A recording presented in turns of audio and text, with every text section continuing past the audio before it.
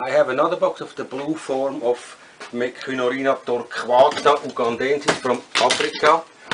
I want to check whether there are already larvae in here, in this box. A mango seed. This is very nice. So if they fall on the back, the beetles can crash into this seed and turn over. Whoa, here L2 larvae and L1 larvae. I put it in a separate box. I have from the last box, I keep them separate because it's kind of two strains from two different pairs, so that there's not too much inbreeding.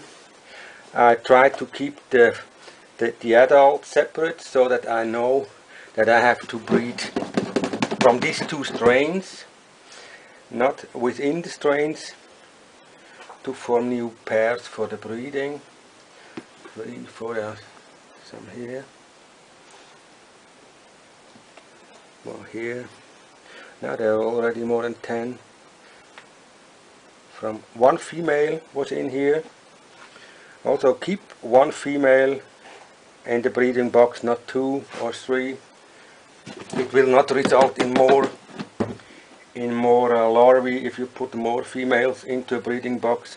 In contrary, I experienced that if you put more females in a breeding box, there are less larvae to find there because of the disturbance probably they make in the box, and they dig through the whole substrate, and sometimes they forget where they laid their eggs. So if you have one female, that's nice. You can see there are a lot of larvae to find here. I put them in this new box. You can have a look here. It's the same thing I made here. On the bottom of the breeding box is about 1 centimeter of clay. On the clay there's about 5 centimeters of black soil that I press very hard, and then there's normal flake soil substrate with rotten leaves from beech and oak, and that is very good for the larvae to come out, to hatch from the egg, and also to develop. Now they are from L1 to L2. I put them also in a 65-liter box, and there they can stay until they are adults.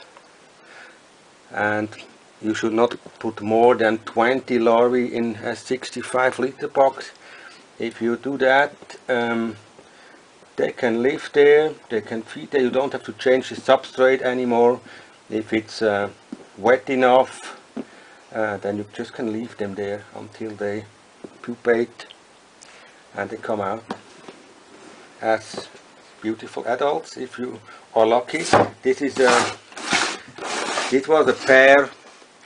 Both of them were blue and blue. It was from the 12th of January this year I put them in. Now we have practically 3 months later. They are already this big. So it's an easy beetle for a breeding project at home, but of course you have to have the right care to start the whole process. Thanks for watching.